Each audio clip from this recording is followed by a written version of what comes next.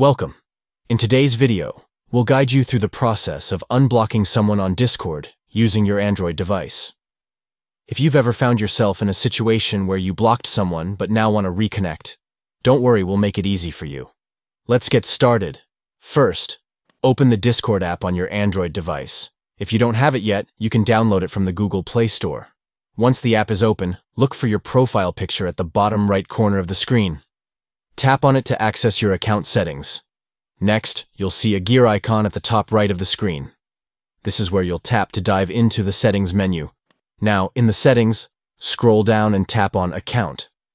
This section contains all the vital information related to your Discord account. After that, look for the User section. Here, you'll find an option labeled Blocked Users. Tap on it to view everyone you've previously blocked.